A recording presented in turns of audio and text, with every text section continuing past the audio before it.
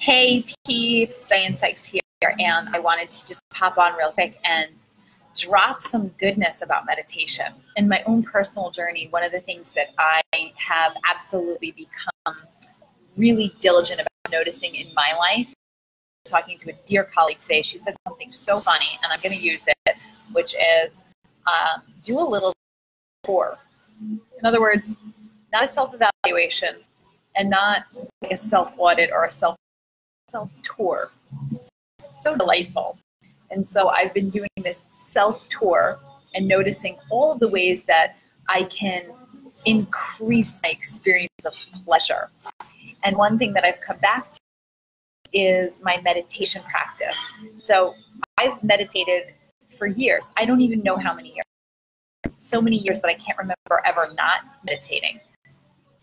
And for me, my relationship was check it off the list. I did it. I'm a good girl. 10 minutes. Oh, it's a task, and I got to check it off my to-do list, and it's done. And so for so long, just the fact that I created it as a task was defeating the whole purpose of meditation, which was to step into full, pure, unbound presence so that I could tap into the juiciness of my creativity and secrete healing chemicals that would nourish my soul. And that was of itself a pleasurable experience that I was denying myself. And as I've leaned into it more over the years, I have experimented with different types of meditation. I mean, I am a meditation seeker. I've done them all. I think I've traveled all over the country. I've followed everybody and everything, and I found things that work for me. Science, and of course, meditation is everywhere. I don't think there's a person in that isn't aware of meditating, and most of us have decided that this is something we want to practice. However, I do believe in working with a lot of leaders, particularly, that it's like me. Check it off the list. I did it. Great. Now what? Where are the benefits?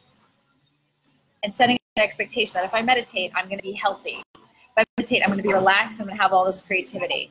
And trying to control the outcomes is like the antithesis of what meditation is, right? And the richness of it and the celebration of it.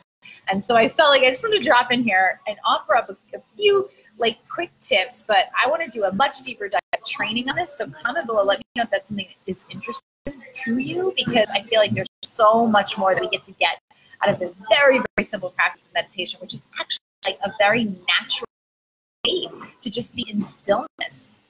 It's actually where we create the most. It's where we have the most opportunity to blast out our high frequency of love and creativity and wonderment.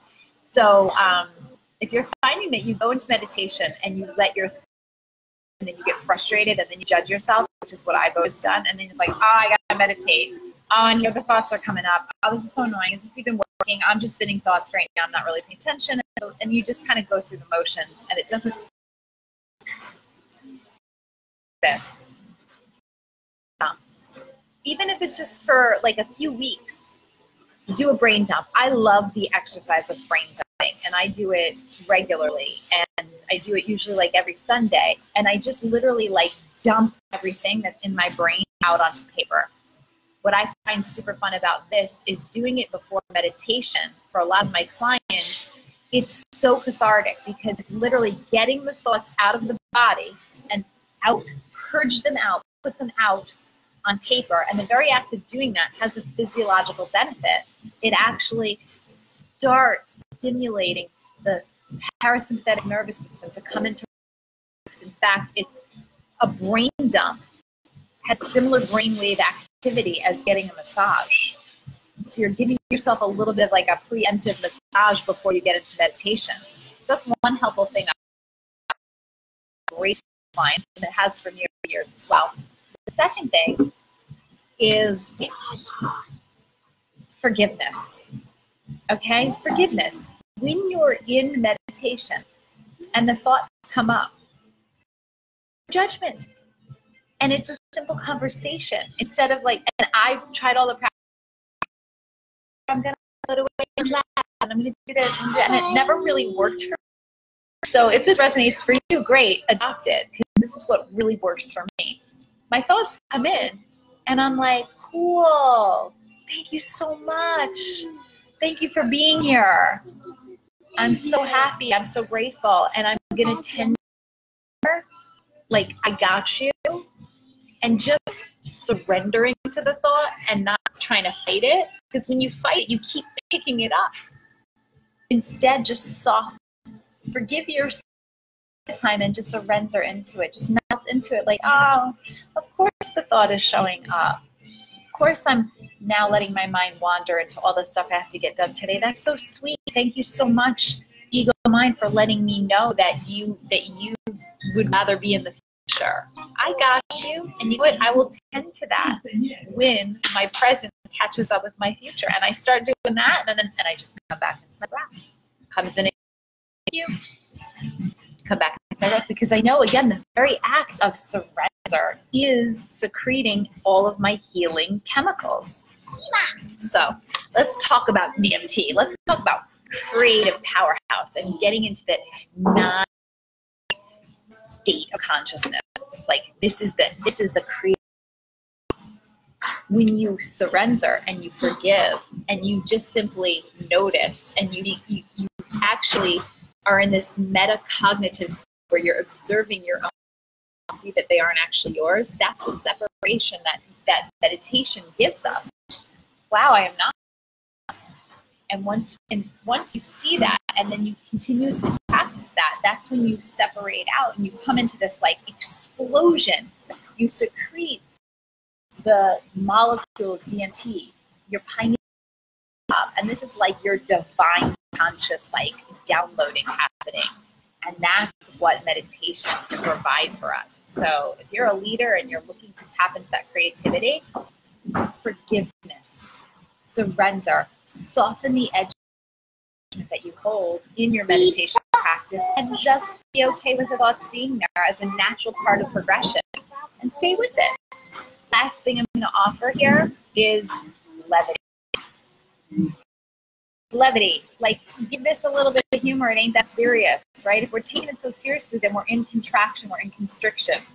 And we do meditation to allow us to expand and come out of our contracted state. And we're fighting and we're contracting, then we might as well just sit on the couch and just not bother, right? Lean into just not only surrender, but expand. So how do you do that? I play a little fun game with myself. When the thoughts come in, I'm like, every human has this.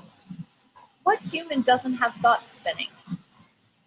Even Buddha had thoughts come in. Even God come in. And I just laugh it off, because again, that state of laughter puts me back into trance. And the more that I practice, and the more that I've done this with my clients and seeing their results over time, staying in practice, staying in practice, staying in practice. Oh, now it just naturally moves toward the physiology of secrete all these feel-good hormones. So it's just going to get to that state more quickly. So much more. I hope you're finding this helpful. I'll drop one last little bonus tip here. And again, for a period of time, you might perhaps consider meditating at the same time every day, because what that will do is, again, your body will work with you. So it's like dogs. If you know you're eating at the same time every day, you start salivating in anticipation of that. So if you know you're meditating at the same time every day, your body will work for you, and it will start to set you up in anticipation of the meditation. It will start to, again, shut down the sympathetic drive and start turning up your rest and relax nervous system component, and start the process of secreting the healing chemicals. Same thing with the practice of staying, adding the levity to it. Just sometimes I'll have my clients, I have guided meditations that I give them, and I'm like telling them, like, you are directing your cells right now. You are directing your pineal gland to open up and secrete DMT and release the control of the prefrontal cortex and ease and soften into a place of wonderment. And so telling yourself that. And this is just coming through for me now. If you want a guided meditation, in the comments. I'd be happy to share one of my guided meditations with you. I have one for sleep. I have one for morning. I have one for daily practice. I have a bunch, but maybe I'll share like my nighttime ones, or maybe I'll share my fear one. That's a great one. But pick up a guided meditation if you have to, or just guide yourself, your own cells. Like, listen, cells, I want to experience this euphoric state, this just absolute beautiful creative state. Hope this was helpful. Let me know. Drop a comment below if you want to get meditation or if you want me to do training, because I'm feeling it coming. I'm feeling it coming, and I know it can be really helpful because we all meditate. It's like we all work out. We all try to eat clean, but like, is this really, really fully leaning into the joy and pleasure of it? That's what I would hope for all of you. That's what I hope the field for. Much love. Peace out. If you know somebody that would really benefit from this, please share it out. Share it out.